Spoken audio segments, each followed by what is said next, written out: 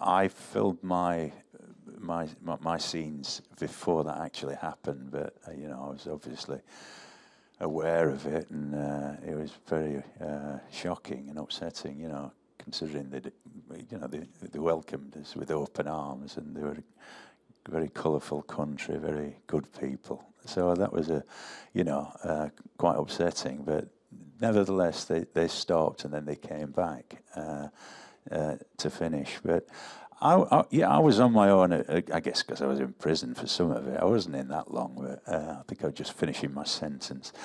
And but then he is a bit of a loner anyway. I get out, and he's a bit of a lone wolf, really. Doesn't trust anyone, really, not even his own sons.